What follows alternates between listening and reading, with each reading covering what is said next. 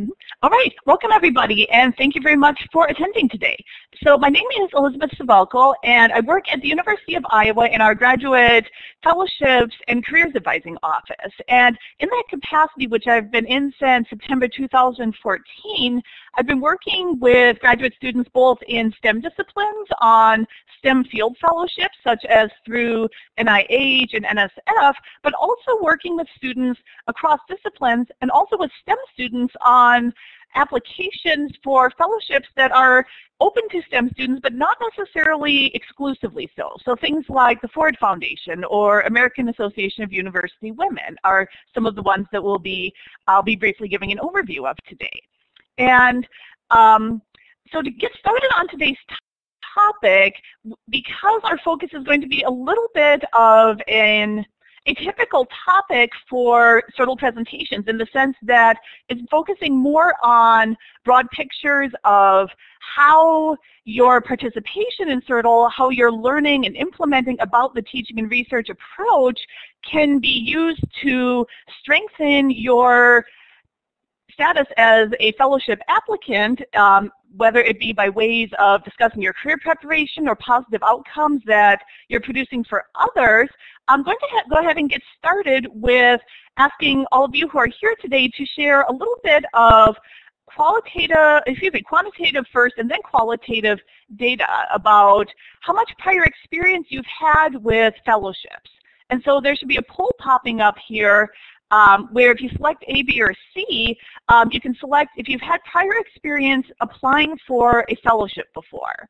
And just for clarification, while people are looking for the poll response options, fellowships would typically be awards that are primarily providing you a stipend, in contrast to a grant that would be more for the supplies that you would be doing for a research project. So if you're joining us on a mobile device and you are not able to use the poll option, you can also chime in the chat window with A, B, or C if that works better for you. Okay, and we want to give some people a bit of time to ensure they have a chance to find their responses. Yeah, and just as a reminder, the poll options are right below your name in the participants panel. And you can select the drop down of the A, and that will let you choose your option A, B, or C. Thanks.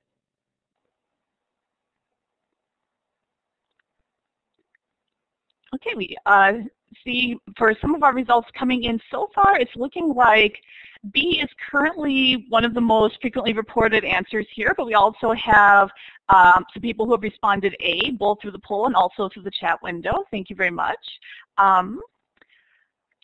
So we still have about 40 seconds left on our timer. So also, thank you. We have another response just came in here for A in the chat window. So as people are finishing up their responses, for also some context as we go through the presentation and the interactions today, there will be some periods where we'll pause to be able to catch up with any questions that people have along the way. You can either chime in the chat window if that works better for you, or if you would rather save them until we're at one of our 3 transition points, that will also work really well too. Okay, so our timer is up here, and our moderator today, Dr. Erin Barnes, also from the University of Iowa, has just posted the responses. So it looks like a pretty even spread of people who have answered today, leaning a little bit more toward being relatively new to the world of fellowships. So including the 3 people from the chat window who have answered A. So 8 people have not applied, 6 have applied for 1 or 2 awards, and 3 have applied for 3 or more awards. And so this helps us to get a sense of the level of familiarity. The topics we'll be going through today will hopefully be a pretty versatile introduction to both topics, as well as going into some of the more specifics of ways that CIRTL and the teaching as research approach can be incorporated. And here comes the qualitative part of it, just because there are so many different dimensions to the talk, and our scope is going to be a broad picture overview. if there are any initial aspects that people would like to share about what most drew you to attend today's event, this would be sort of analogous to if we were having an in-person one-on-one funding consultation where I'd be asking if people were having a particular fellowship in mind, if they were most interested in the search strategies, if basically all the topics were roughly equal in interest. And so if there are any particular things that people would like to share, this can help us adapt to make sure that any topics that of particular interest that we're able to come back to those. Okay, and just as a reminder, yeah, for those of you who missed the technical introduction, there's a tool panel on the left-hand side of the slides, and the fourth button down is the text box button. And if you click on that, that'll let you write directly onto the slide. Thanks.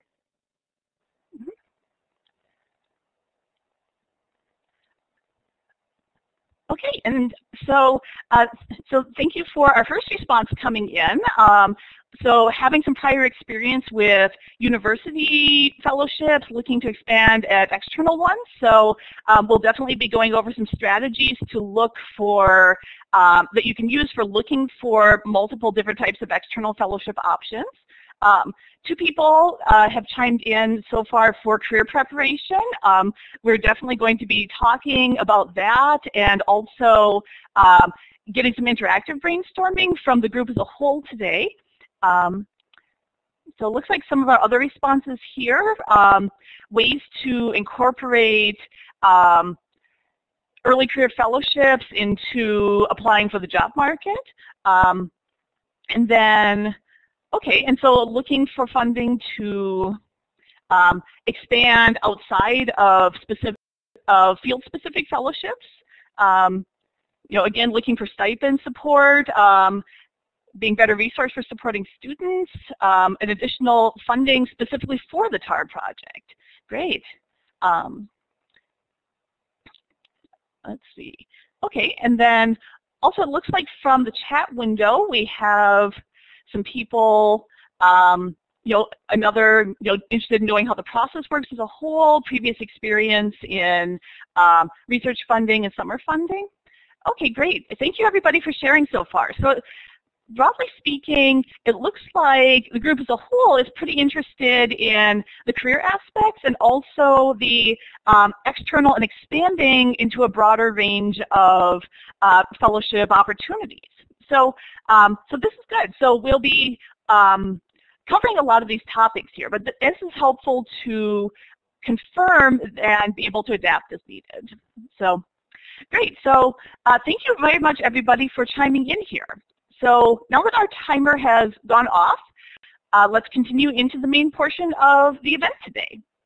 So the three major topics we'll be covering are all focused on different aspects that are all related to the broader big picture of thinking about different fellowship opportunities, ways that we can recognize different organizations that might align well with applicants who are doing CIRTL training and are familiar and learning how to implement teaching as research projects, as well as given the different ways in which that alignment could occur, what are some strategies that one can have in mind for both finding new opportunities and also for getting started and thinking through how and where you might be incorporating your CIRTL training.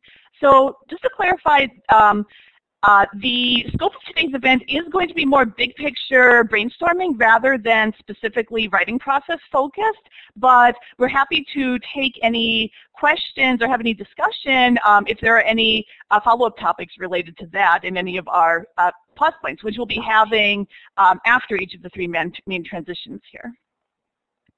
All right, so starting off with topic one, which is ways in which CIRTL and the teaching as research approach can align with different external funding organizations. And even though the focus here is primarily going to be on graduate students.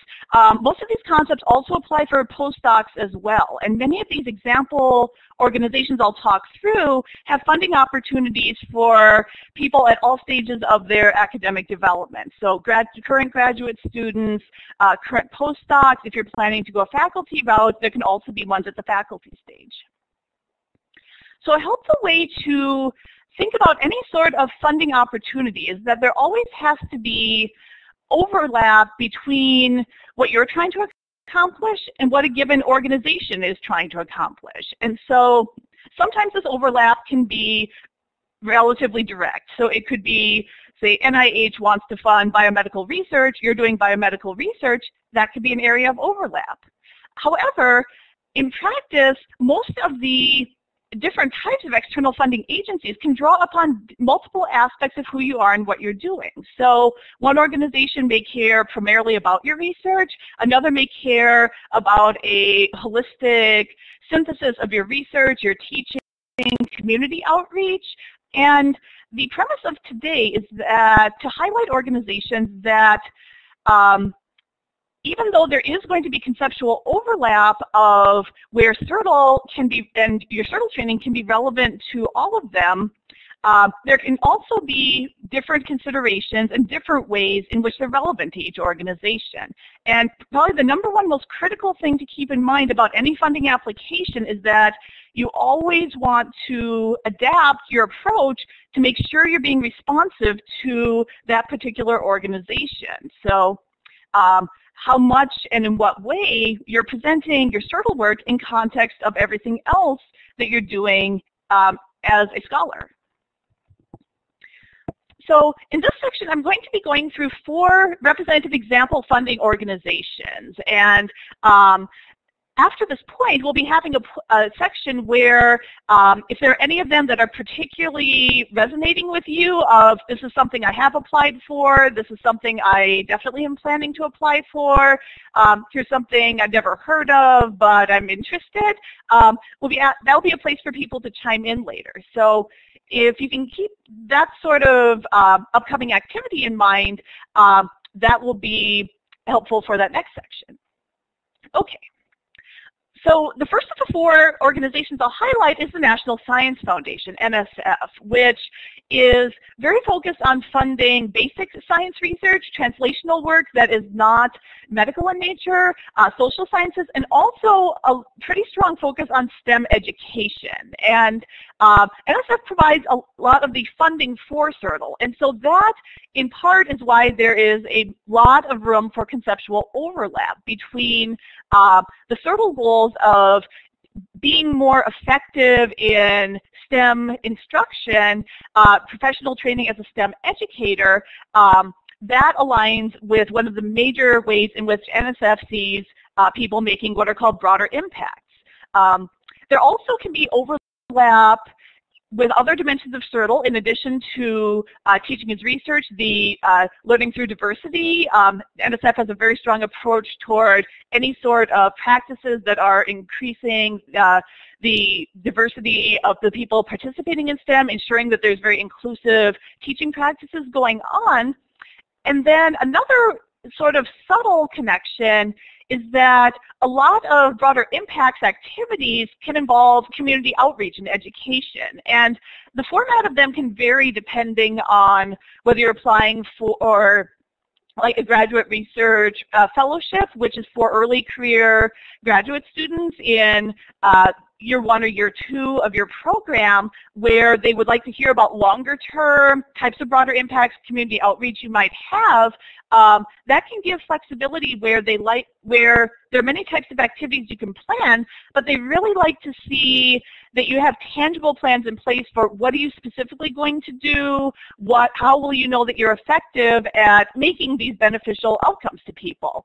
And so that can be a way where, because teaching as research is all about planning your events and activities in a way such that you are going to be keeping track, having ways that you're measuring, was this effective or not, what are the differences in different approaches that were taken, how do we know whether you succeeded in your goal, that sort of training can be utilized as part of your training proposal, as well as helping to demonstrate things like having a strong commitment to STEM education.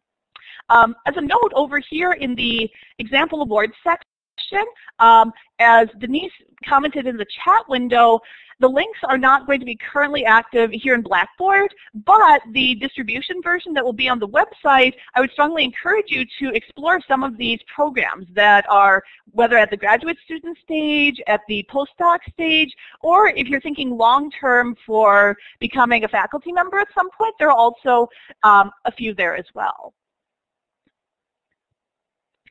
So moving on to the second example I'm highlighting here, the Ford Foundation is another organization that has a really high priority on preparing future college and university faculty. And specifically, they're looking for faculty members who are going to be helping to increase the representation among college and university professors who are from ethnically or racially underrepresented groups historically. And also, but in addition to that, faculty members who are going to be very involved in effective teaching for students. Again, both effective teaching as a whole and also inclusive teaching practices. And so Ford Foundation fellowships are not specific to STEM fields, although most STEM fields are in scope, save for a few very clinical public health, nursing, dual degree programs. And so this is another example where the organization as a whole has this really heavy really heavy emphasis on specifically college and teaching practices. So the third of the four organizations I'll highlight is American Association of University Women, which is conceptually similar to the Ford Foundation in that it's open across all disciplines for most of their awards. There are a few exceptions, such as in their Selected Professions Award for specific types of master's programs.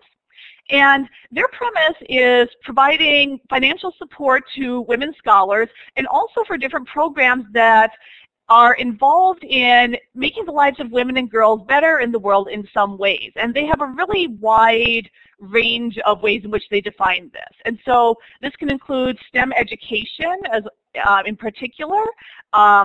It can also include, say for example, if one of the areas in which you're interested in investigating are effective teaching practices across genders, for example, teaching practices in, say, education, teaching practices for women in engineering, for example. And so even though their primary criterion for their fellowships is scholarly excellence, they do have sections in their applications where they specifically ask you to describe your teaching experience and giving evidence and discussing ways in which you're using teaching to help make a positive difference in the world in some ways.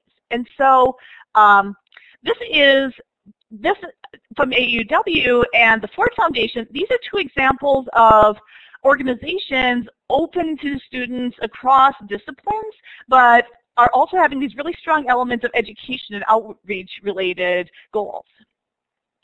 Now the fourth one I want to mention can probably might come as a bit of a surprise to many people, but I want to mention it just because the National Institutes of Health, NIH, is one of the most major funding organizations for biomedical research in the U.S.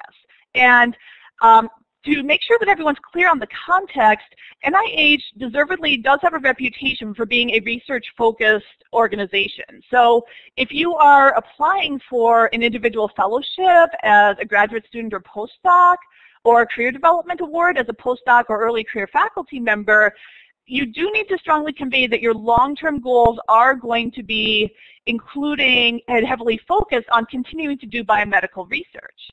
Now, that said, both of these types of awards, the individual fellowships, the career development awards, are based on the idea that you are making a case for what sort of training you as an individual are going to do for the particular type of research-related career you're doing. So if you're planning for a faculty career, the section where you have up to 6 pages to summarize your previous research, to describe in very great detail what are you going to do during the funded period to help you prepare for your career goals. And so if your future career will involve teaching, it's absolutely relevant to be able to include CIRTL and teaching-related work as one component of the holistic whole of your application.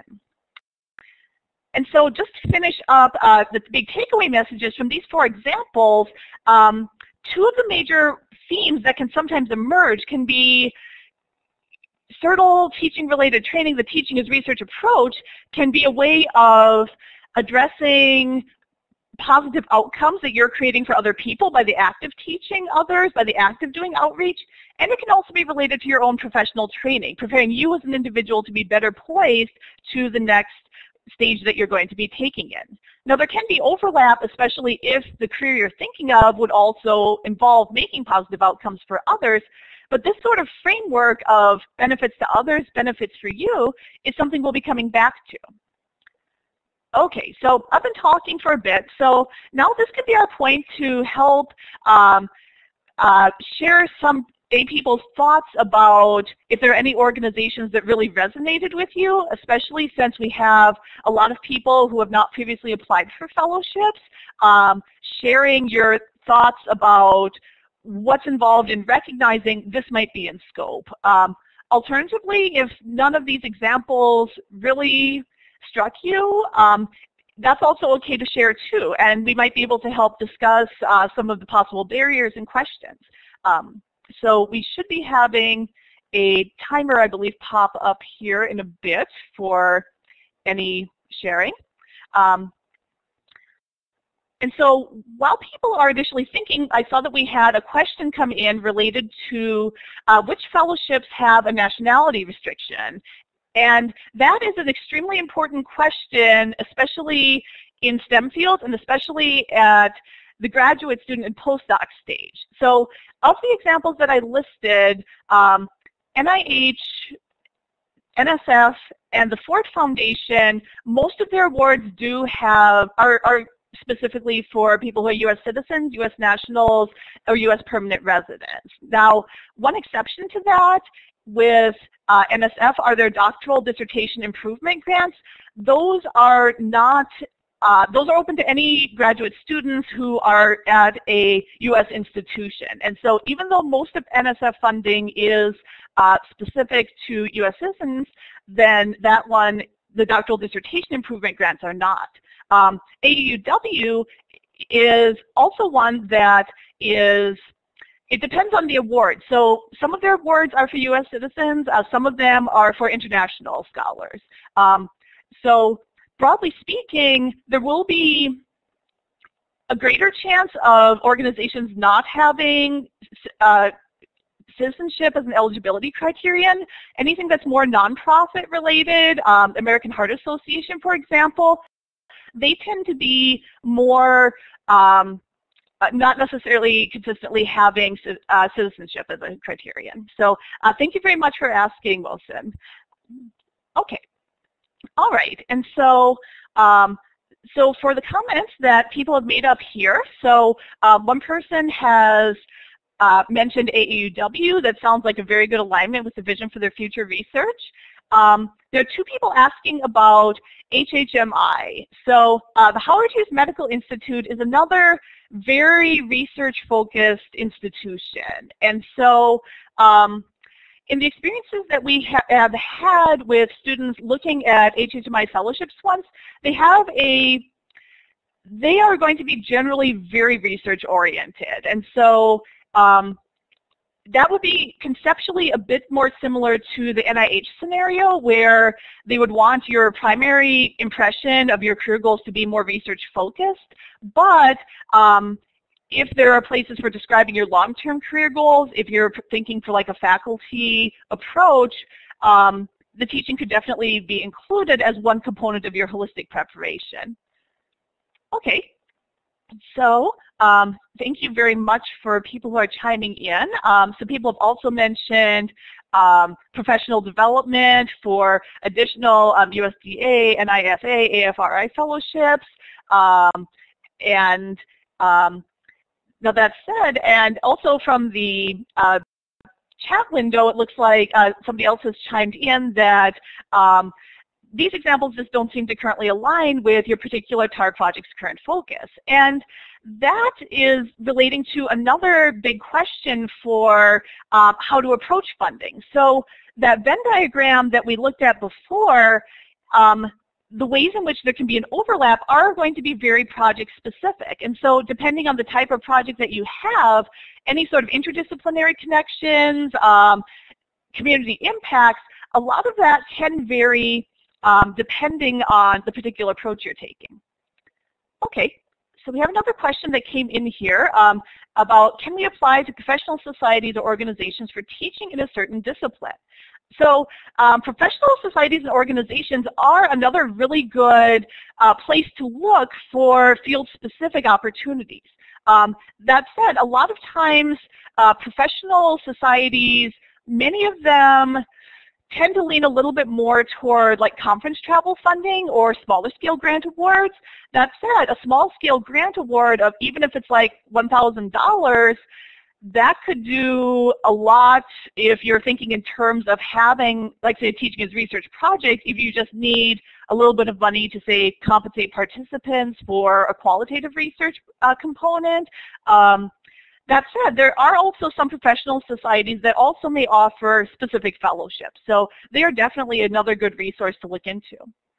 Oh, yes, and specifically connecting them relating to professional development. We see the pointing arrow coming up here. Okay, and the other question coming in here is, are there any funds that we can apply for a CIRTL project? So some of that is going to be more institution specific. So sometimes if you're at an organization, there may be internal grants. Another approach can also be if you're at an institution that offers small-scale awards for graduate students for any sort of professional development or small-scale projects. Depending on what you're thinking of for your particular CIRTL project, especially if it's starting local, checking for smaller scale awards can be another option in addition to these really large-scale fellowships. Okay, so okay, and it also looks like Denise has chimed in to clarify that, again, that it's mostly individual CIRTL institution-based ones rather than through the National CIRTL Network. Okay, so thank you very much, everybody, for chiming in here and sharing your discussion here. So we'll be coming back to some of these approaches of how and where to look for these organizations in the third segment. But for now, we're going to go into the middle section here, which is about, say that you are looking into a new organization, where do you begin to look for the most useful information?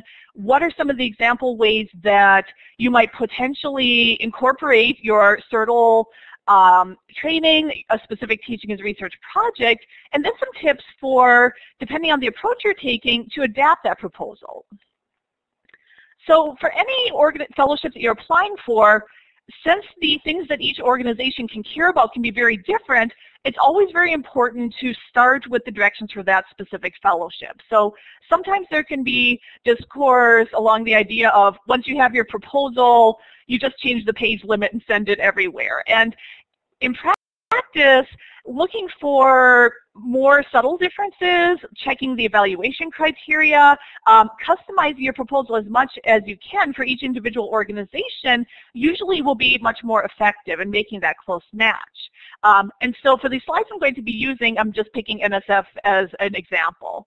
And so in addition to reading the specific directions, which oftentimes are very clear, other times you may wonder, well, we get that we want to benefit society as a whole, but in concrete terms, what might that look like? And so looking around on an organization's website for internal documents, so for NSF in 2014, they had a summit between NSF and faculty members funded through them for discussing different types of broader impacts. And the document itself, I linked to it since it's about 8 pages, so a good balance of relatively brief, but yet long enough to give some depth on what are some ways in which faculty members are doing broader impacts, including some teaching-related examples. And another source for getting more of that broader context of, well, what ways does this organization really care about? What ways do they see teaching as a connection? many of them are on social media. So the type of things that they officially tweet or post, the sort of things that they repost, this can help give demonstrations of things that people have done through, say, NSF funding. The Ford Foundation at one point had a Storify account of all the tweets people had posted at one of their conferences for fellows. And so social media can be a good way to sort of fill in and get more tangible examples of what an organization is doing. And if you reach a point at which looking online this doesn't help, it's also okay to reach out to an organization. So they usually will have questions where, a place where you can contact them if you have questions. And then also, if there's anybody in your home department or anybody you've met through professional organizations that has some experience with a given organization, that can be a good way to simultaneously get clarification and also advice from somebody who may have applied or may know somebody else who has. And so for this point here, so say that we have looked at a funding organization's page, and hypothetically, let's say that they are extremely interested in hearing about your teaching and teaching as research and CIRTL, specifically in ways that it relates to you making positive outcomes for others. And so this section, we're going to be having a timer pop up to basically have this be a more interactive brainstorming session. And so whether this be students that you are working with, whether it be people in your professional network, any sort of thing that comes to mind. If you could share that on the whiteboard, please. Okay, great. So it looks like we're having some results coming in already.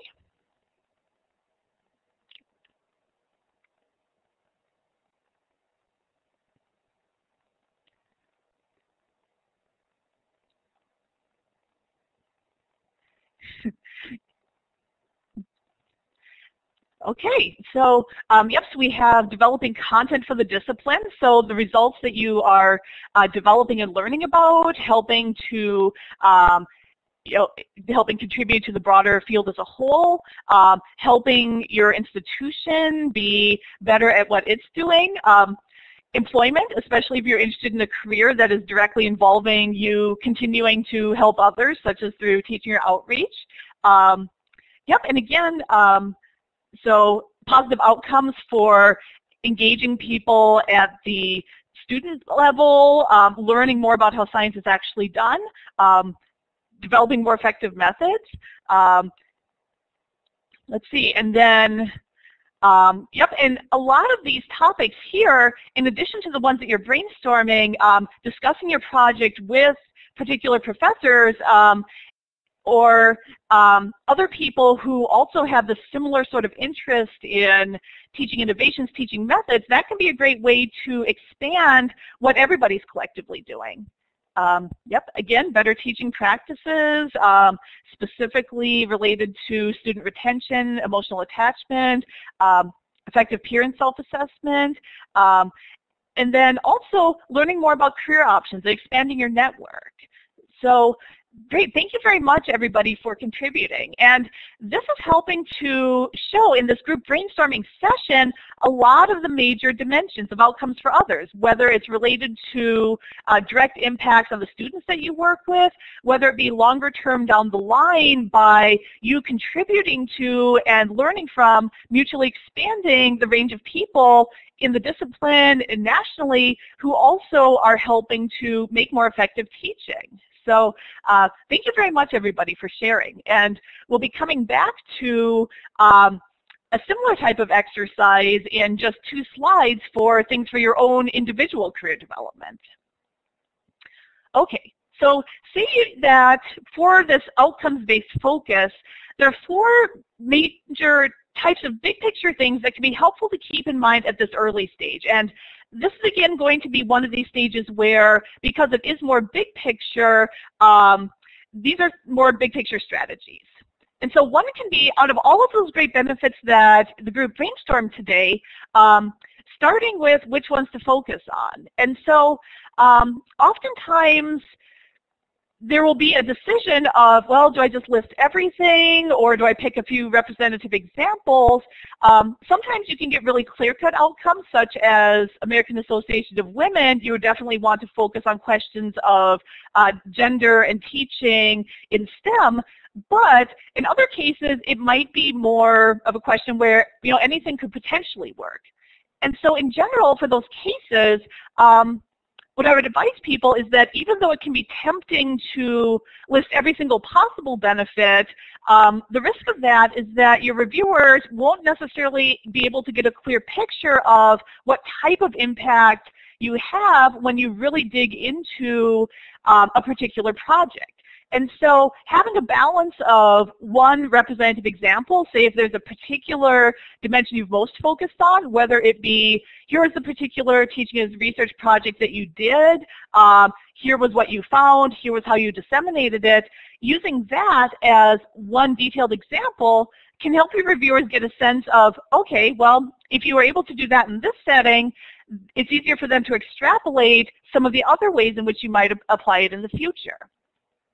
And then the other two considerations are also related. And so say if you were writing about your research in a fellowship or grant proposal, one common consideration and complication is that your reviewers won't necessarily be experts in your same subject field. Sometimes they will be, but other times they may be from a much different discipline. And this is especially true for things like Ford Foundation or AAUW, awards that are open across disciplines as a whole and are not STEM specific. But this can also be a case for within, say, NSF as well. So if you're applying for funding through cultural anthropology, you might be reviewed by anybody from cultural anthropology, even if their topic is completely different from yours within that field.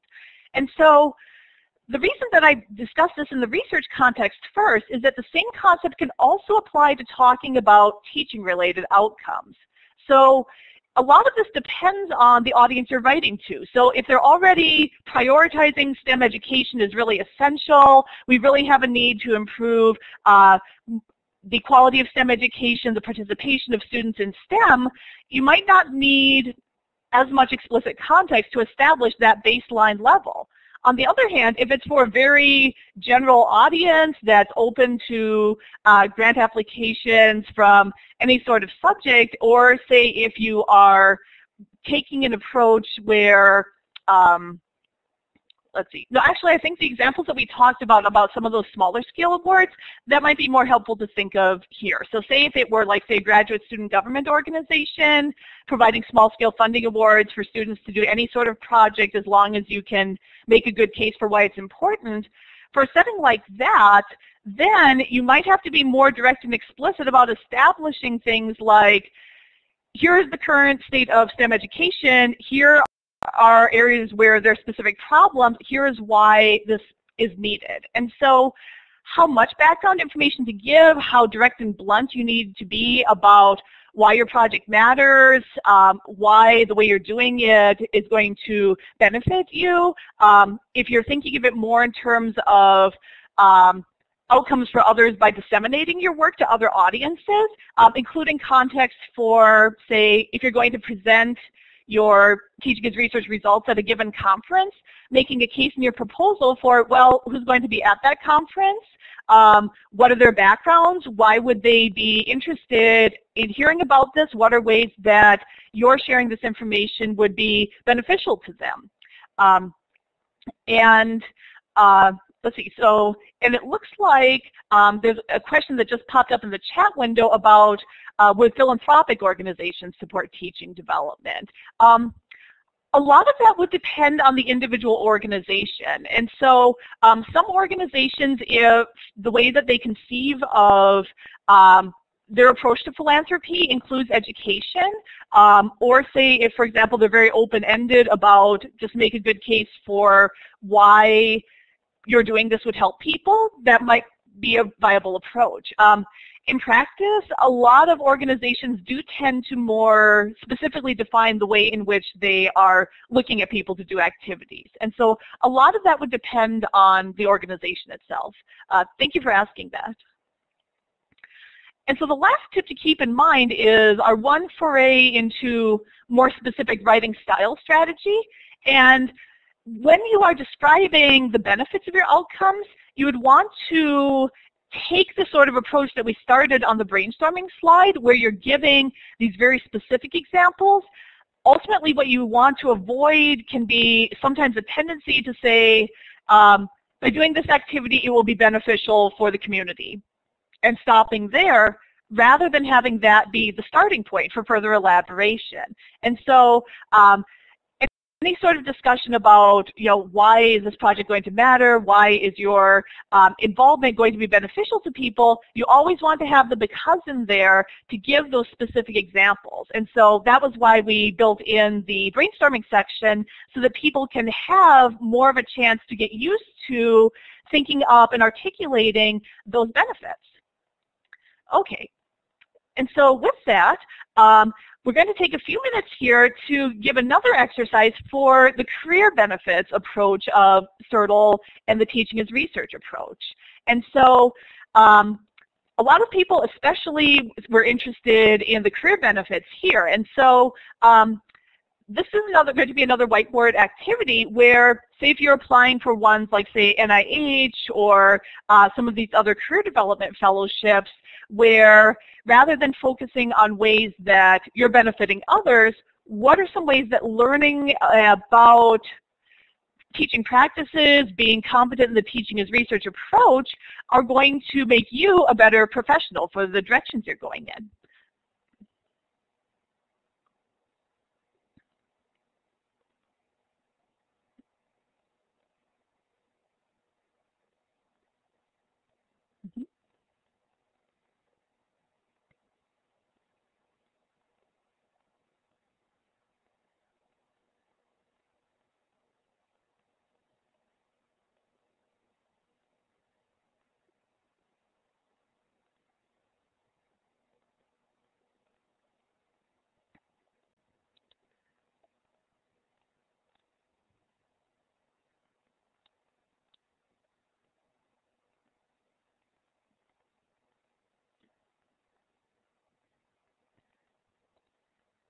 Okay, so for our results coming in so far, so again, we're having the approach of, by you developing more experience and different methodologies, making you more versatile as an instructor, as a researcher.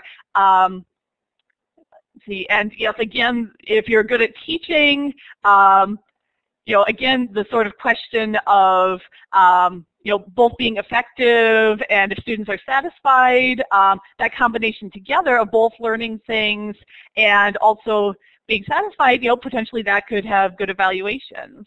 Let's see. Again, coming in with the idea of reviewers, seeing that really firm commitment to training and preparation for faculty positions. These two sort of hitting at the same idea, really commitment to teaching.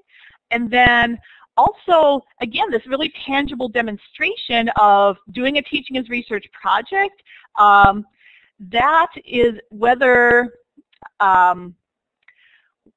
it is specifically through demonstrating innovation or ways that you are benefiting the university community, again, coming back to this idea of that synthesis of both your own career development being a way by which you're making positive impacts for others. And so these are all really great responses here.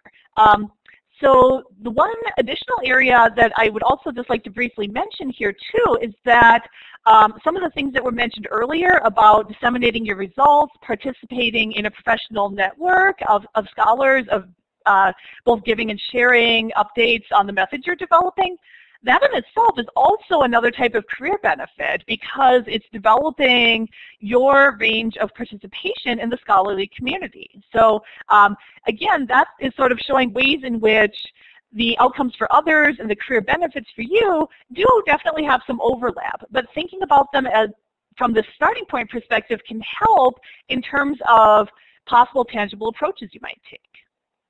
Okay.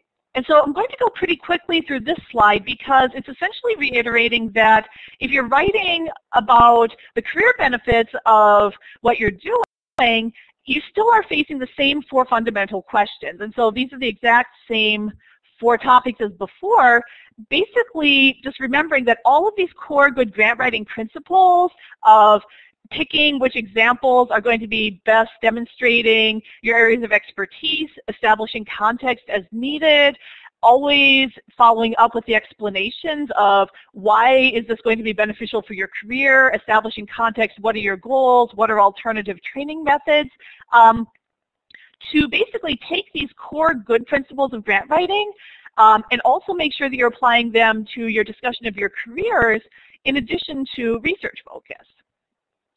So we are at 1:15, but I do want to make sure that anybody has a chance to ask any questions about, since we're taking this broader overview approach, if there's any additional information that we can give that can help you feel more prepared to take these broader concepts and be comfortable putting them into practice. And any other questions are also okay too.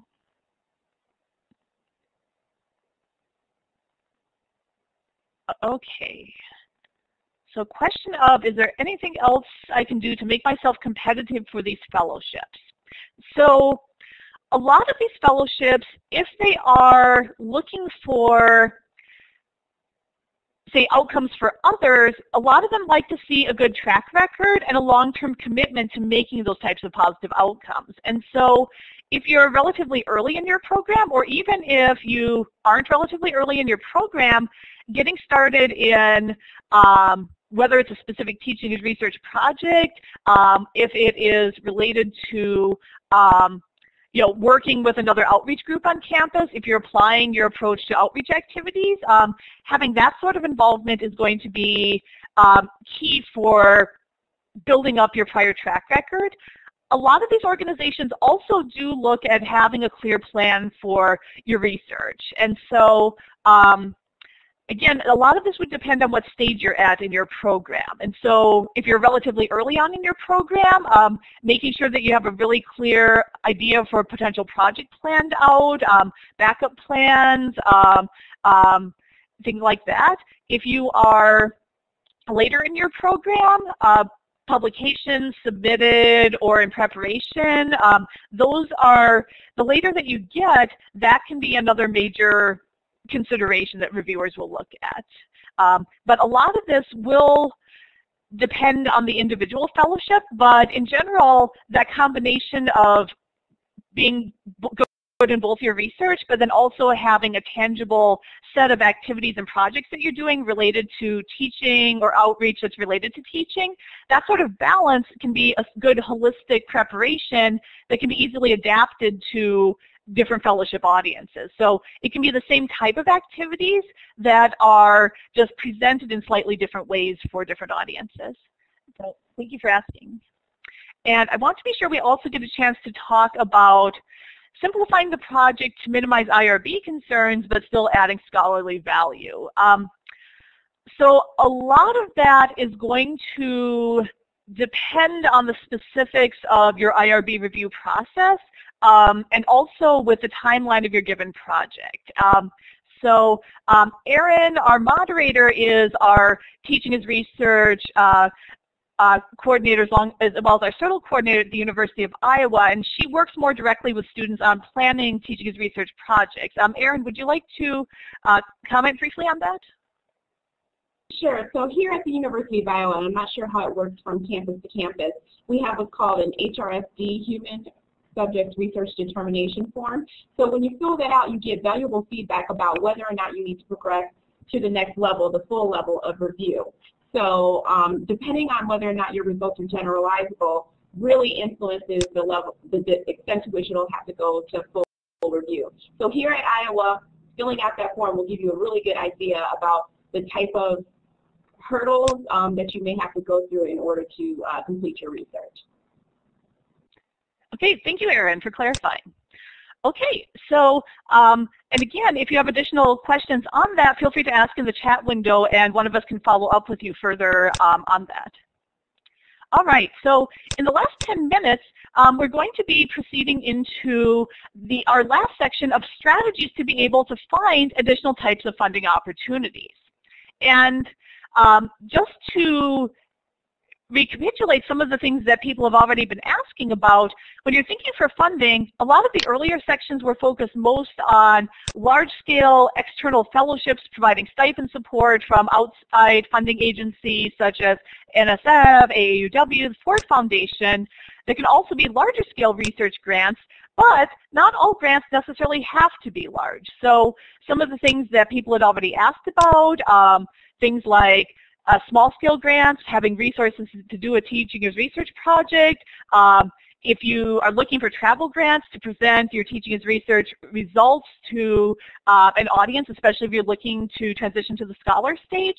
And basically, especially for a lot of these smaller scale projects, internal funding can oftentimes be a good way to look for funding that may be smaller in scope, but it might be exactly the right type of amount that you need. And also, because a lot of it is going to be specific to your institution, there may be a smaller competitor pool.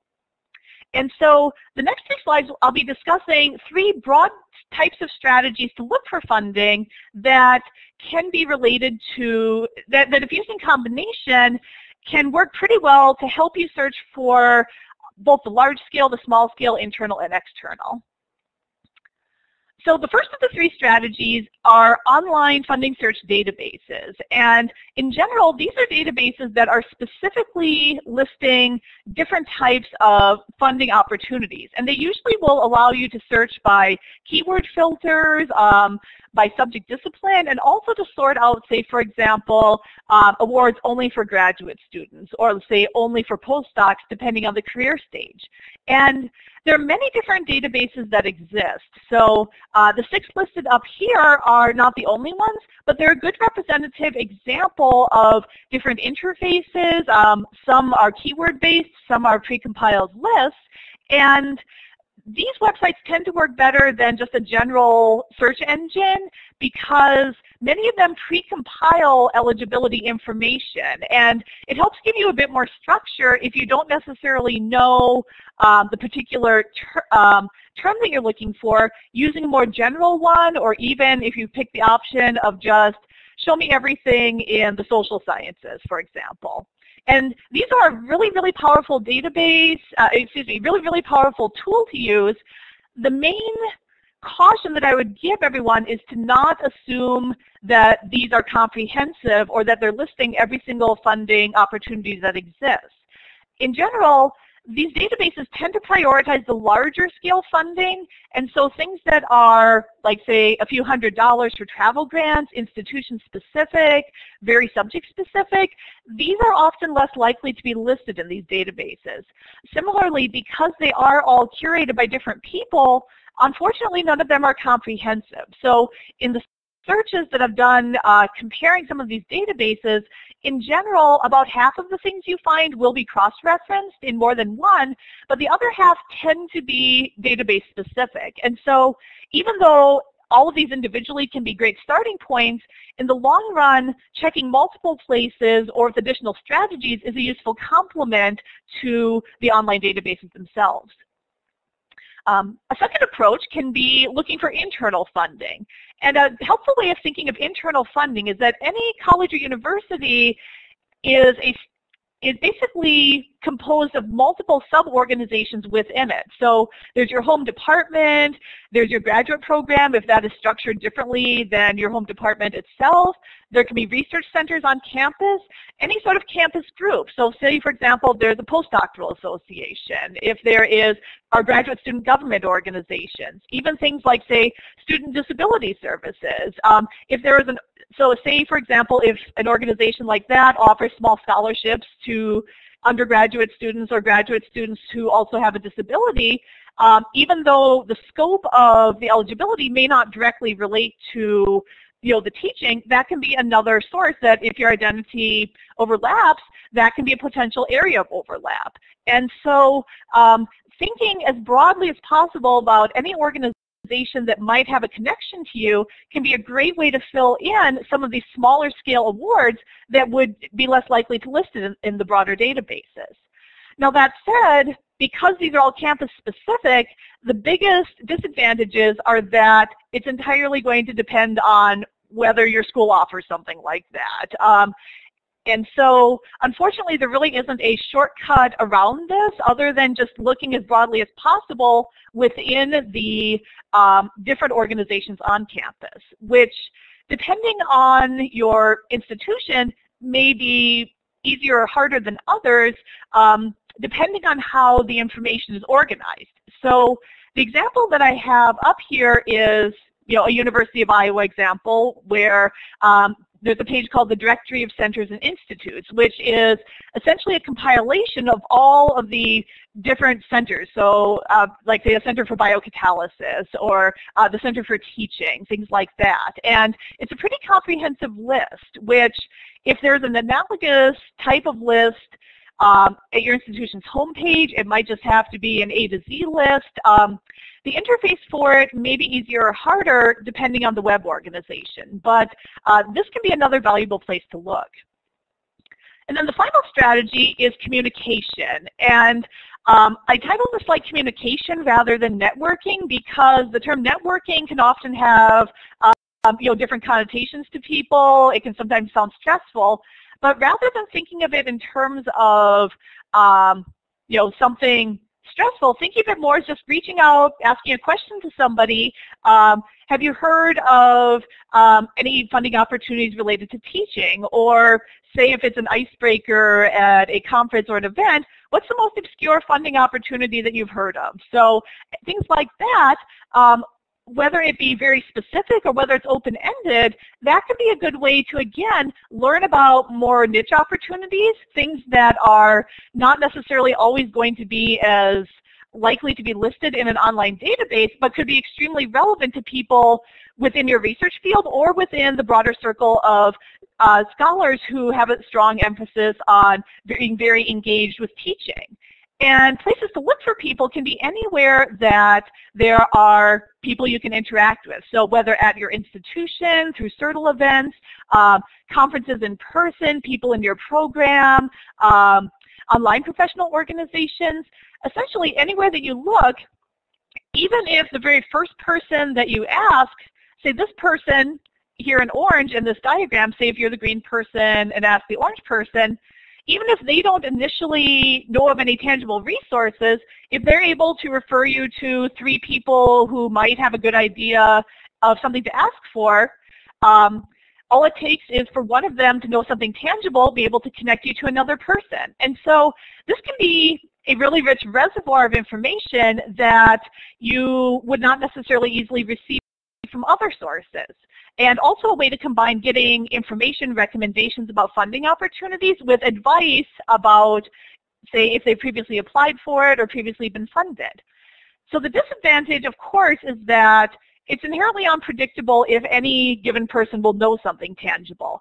But that said, because it's so idiosyncratic, the more that you start just reaching out, even if it's just asking a simple question, that can be a way of increasing your chances of potentially finding somebody who does know something.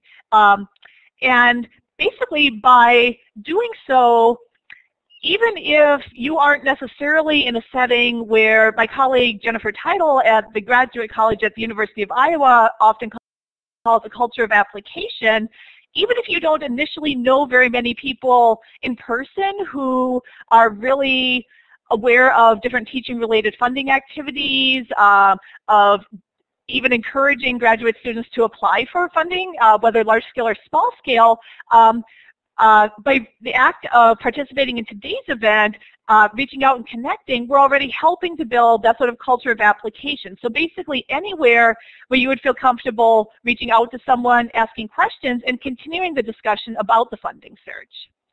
So with that, we are at 1:29, and I want to give people a chance to have any remaining questions that you may have about any of the topics today, or particularly about some of these search strategies.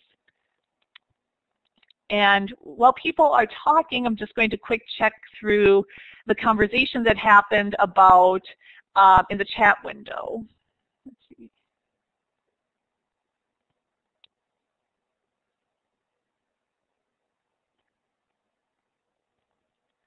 Okay. Okay, and so it looks like if you haven't had a chance to look in the chat window, there's also been some good conversations there related to early career researchers building a stronger track record, specifically through early career grants, and then also advice about how to simplify the IRB process, as well as some different strategies about being active in looking for different things. Okay, so for the questions that are coming in here, how to approach people about funding opportunities in a balanced way. So not being too needy versus not reaching out at all. So that is definitely a question that comes up with any sort of interaction with people. I would say to, depending on the setting, if there's a way to ask in a relatively casual way. Another approach can also be to sort of start with whatever you can do on your own first, such as through an external funding database, looking on your own to sort of establish to them, here are the places I've checked so far, are there any additional resources or strategies that you might recommend? So that can be a way to help establish both the reason why you're asking out to them, but also to show that you are also being considerate of their time and also balancing some of the initiative. And so the other component of that also can be, say if it's somebody that you have other topics that you might want to ask them about, setting up a brief meeting time. If there are multiple topics, just asking all at once. Say if you're worried about, am I contacting them too often? So there are multiple considerations there, but those are some of the first things that come to mind there. Okay. So for the question about specific search term keywords, how specific to your discipline or project topic to be. So the specificity of your keywords is essentially, so it's sort of the analogy of a double-edged sword in the sense that if you're very specific, it can be beneficial in the sense of ensuring that the results you get are very closely related. However, being too specific can mean that you're excluding results that would have been relevant but did not use that exact phrasing. So say, for example, mathematical versus mathematics or math might give you different results, even though conceptually those are very similar.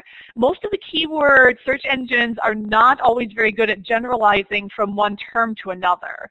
And so in general, searching more broadly, so things like, say, for that example, like mathematics, math, by career stage, say graduate, postdoctoral, in general, using slightly broader terms can increase your chances of finding results. So for another example, say something like, say, American Association of University Women, because it's open to all disciplines, you may or may not necessarily find that by just typing in mathematics if the way they phrase it in their text description is scholars across all disciplines. And so usually, like, say, for doing biology searches, I do things like, say, like science, biology, alternating with biological, graduate, say if it would be a particular country that you were looking at doing international research in, the name of the country. And so in general, using a pretty wide range of terms, both within your discipline and outside of the discipline, tends to work best. Now that said, if using those really general terms gets you too many results to reasonably check, it's also okay to start using more specific ones. And then our last question here is, how important is it if a graduate student has a teaching and research fellowship in their resume? And is that related to being more competitive for academic jobs? And so a lot of that will depend on the particular type of academic job that you're looking at. And so a lot of, say, R1 institutions with doctoral research at the very highest activity levels a lot of times their highest priority in hiring tenure track faculty members is going to be people who have a really strong research program. And so in a case like that, the Teaching as Research Fellowship might not be as critical of a deal breaker. Now that said, any sort of position that's very teaching emphasis, that would be a really good demonstration of that long-term commitment. So a single Teaching as Research Fellowship, if it's small scale for your project, might not have as much impact as, like, say, a really large national fellowship, but collectively it can absolutely contribute to that overall career impression of you as somebody very strongly committed to teaching. Okay, so we went a little bit over time here answering people's questions, but thank you very much for asking them, and thank you for participating. And the slides, the chat window has the link to the slides, and we would really appreciate it if you would fill out the survey to let us know what were some things that worked well, if you'd be interested in similar types of events in the future, if there's anything that could have helped this event be more effective. So thank you very much, everyone, for participating, and have a great rest of your day.